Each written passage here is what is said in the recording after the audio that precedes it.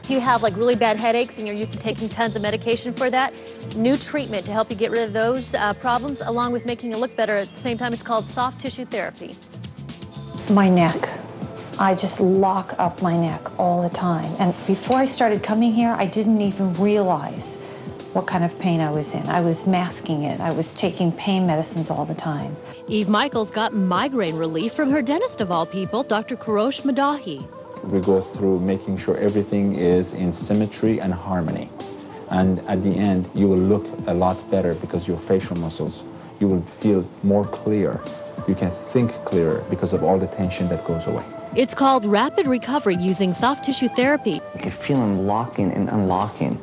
And when it unlocks, it feels like more blood runs in there and it revitalizes the tissue and the muscles in there.